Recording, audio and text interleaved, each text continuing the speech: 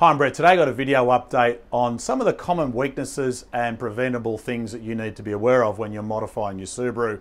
And in particular, we're talking about the Subaru STI EJ 2.5 series of engines. In our other videos, we've spoken to strengths and weaknesses, what you can get out of these engines from a performance update, what you need to be aware of from a maintenance. But what we've got here today is a piston out of one of our R&D vehicles. Now, this particular piston is out of the STI project car, which is a MY15, MY16 STI that is owned by Whiteline, which we've been involved with for some time. Now, we'll point out this car has now got over 50,000 Ks on it. It's absolutely had a flogging over its life.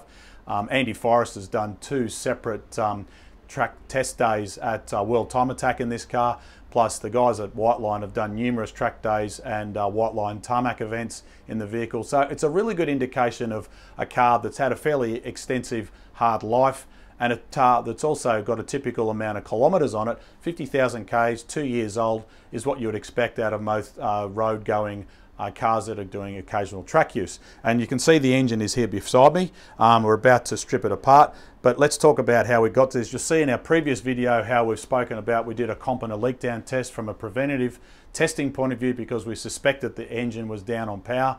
Now, this car did have an MRT XA power kit done on it very early in its life, but it's a good example to point out that there's nothing you can do to prevent long-term hard wear and tear and the brittleness of the hypereutectic pistons that occur in these cars. Now, no matter what you do from a tuning point of view, you just can't cover everything from a reliability point of view, and hence our factory warranty guarantee kicks in, but of course that is affected by the amount of time it spends at a track. So we'll talk about that separately, but let's have a talk about the actual piston itself. Now, for all intents and purposes, if you have a look at it at the moment, you probably don't see too much, but if I hold it sideways, and these are the parts that fall out. Now, as you can see, if I get my cameraman to get up close, this is the crown of the piston here, which you can see is quite typical of a car that's done 50,000 Ks.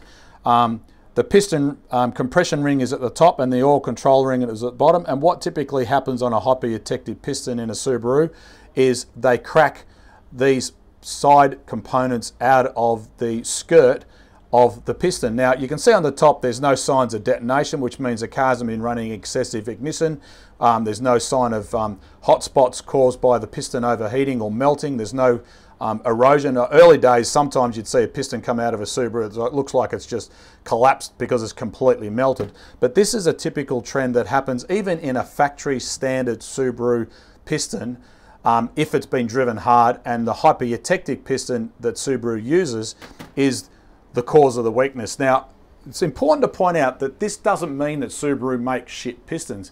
Every car made by every manufacturer in the world has its strengths and weaknesses. Let's talk about the 2-litre FA series engine in the current model WRX and the Forester. Well, we know the pistons are reasonably good in those, but the rods are the weakness, and they bend under certain boost levels and load points. Doesn't mean it's a bad quality rod. It just means every engine has a weakness depending on how you extend the performance and the grunt that you're chasing out of it. So this is something. Now, what I wanted to point out is it will not always show up in a compression and a leak down test, because you've got to remember that the oil control ring, even though and the compression ring, we've pulled it out of the piston now, is still in place. And when this is in the engine, the components are still there, but over a period of time, the wear gets worse and worse, and it does start to drop a little bit of compression. But what it does do is it dramatically affects oil consumption, and a dead giveaway on a Subaru EJ series engine is if you're consuming oil, is a cracked piston ringland. So if we get a car that's come into our workshop here for a minor service and we pull the dipstick out before we do any work and it's very low on the dipstick, the first thing that we'll do is look at its history, its modifications and its use, and how often the client of the vehicle who owns the car has been checking the oil, because the engine will run for a considerable amount of time with these broken parts in place and may not be immediately evident to you owning and driving the car. But if you run it out of oil because it's been consuming the oil, and you will not know because it just disappears out the exhaust, and it won't always be obvious in smoky oil residue, as in blue smoke coming out of the exhaust, the number one thing that will be catastrophic is you run it low on oil, it'll then do a big end bearing, and in an extreme situation it'll destroy the crankshaft and the big end bearings, and in a worst case it'll actually lock the conrod to the crank and punch it out through the block. But normally on an EJ series engine you'll hear a bearing rattle when it's low on oil, or it has been run low on oil and it's surged as the oil level has got so low that the oil has not been able to pick up enough oil to maintain oil pressure, and then the knocking noise is the dead giveaway. So if you've got a Subaru EJ 2.5 and you've got the original hypereutectic pistons, and you drive the car hard, or if you have modified it, or if you're running more than 17 psi boost, all of those common modifications, then this is something you need to think about. You need to regularly check your oil. I encourage you to keep an eye on your oil level every second time you fill it with fuel. It's a really good habit to get into.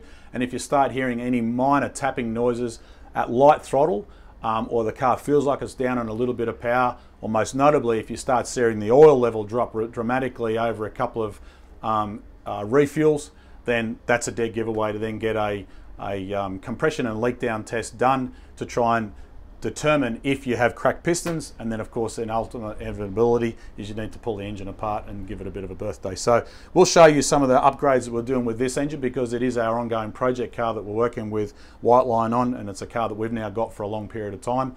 They've finished all their suspension upgrades. We've now taken over the project to do some more updates, to give you some updates as well. Check out our other videos on this project vehicle as we progress through the job. We're going to have some really exciting R&D that we're going to go back and review, and I'm sure you'll find that really interesting. But for now, my name is Brett Middleton. Check out our other videos, make a comment at the bottom of this channel, and follow us on Facebook, YouTube, Twitter and Instagram, and we'll give another update soon. Bye for now.